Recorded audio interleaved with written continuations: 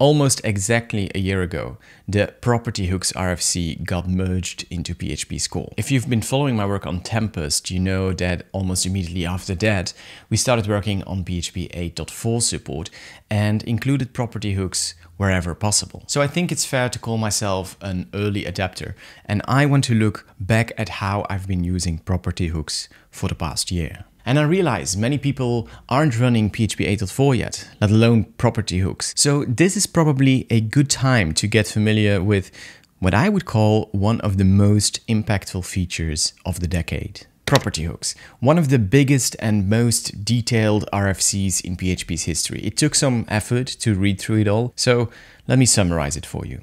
Property hooks allow you to hook into get and set access of a property. Think of it as magic get and set methods, but for one specific property. Property hooks are amazing at reducing boilerplate getters and setters, not just from the perspective of the class itself, but also from the outside. Instead of writing this with property hooks, you can write this. And especially within the context of models, value objects, and data objects, property hooks make a lot of sense and streamline a class's public API. Now, I did mention that the property hooks RFC was huge, that there were a lot of details about it. Like, for example, the shorthand syntax, or virtual properties, properties that only have get access. And there's a lot to read about references, inheritance, and type variance rules as well. But the most important part of property hooks, far more impactful than anything else, is the fact that they can be defined on interfaces. Sounds weird, right? Properties on interfaces. But it really makes sense, and I'll show you why. Property hooks are essentially shorthands for regular getters and setters, which are methods.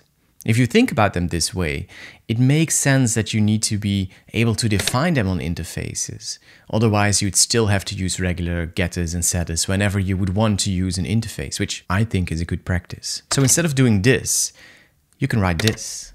Whatever class implements the book interface is now required to have publicly readable properties. And you can still make them read-only or only privately writable.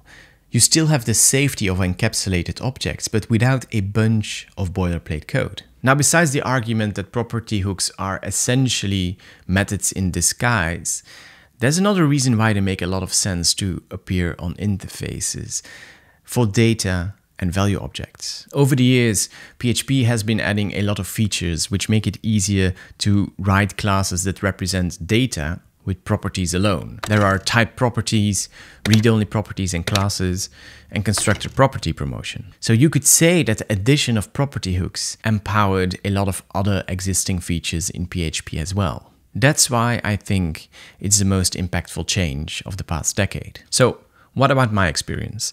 I use them a lot on interfaces. Even if this RFC didn't include anything besides properties on interfaces, I would have been happy. The fact that you can hook into a property is of course nice. I do use get hooks kind of regularly. I don't have many use cases for set hooks. Throughout the whole of Tempest's codebase, we've only used one set hook.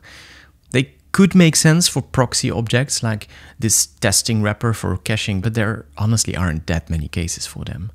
The syntax itself is okay. I don't necessarily like that there are multiple ways of doing the same thing. You have shorthand versions and an implicit value variable for set hooks.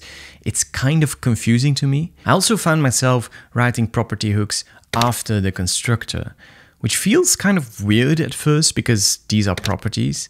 But when you think about them as methods in disguise, I think it makes sense. In the end, I really like property hooks. There is some things to say about them, but they are such a solid feature, and I'm so happy that they are in PHP. But I want to know your experience with them as well. So leave your thoughts in the comments below, and I'll see you in the next video.